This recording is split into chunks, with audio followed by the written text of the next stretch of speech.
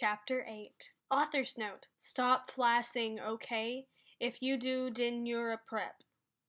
Everyone in the class stared at me, and then Draco came into the room, even though he was naked, and started begging me to take him back. "Ebony! It's not what you think!" Draco screamed sadly.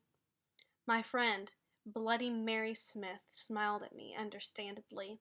She flipped her long, waist-length, gothic black hair and opened her crimson eyes like blood that she was wearing contact lenses on. She had pale white skin that she was wearing white makeup on. Hermione was kidnapped when she was born. Her real parents are vampires, and one of them is a witch, but Voldemort killed her mother, and her father committed suicide because he was depressed about it. She still has nightmares about it, and she is very haunted and depressed.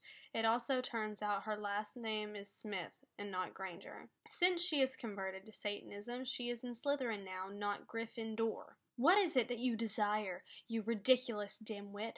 Snape demanded angrily in his cold voice, but I ignored him. "Vampire, I can't believe you cheated on me with Draco," I shouted at him. Everyone gasped. I don't know why Ebony was so mad at me. I went out with Vampire. I'm bi, and so is Ebony. For a while, but he broke my heart. He dumped me because he liked Brittany, a stupid, preppy fucker. We were just good friends now. He had gone through horrible problems, and now he was gothic. Haha, like I would hang out with a prep. "But I'm not going out with Draco anymore," said Vampire. "Yeah, fucking right. Fuck off, you bastard," I screamed.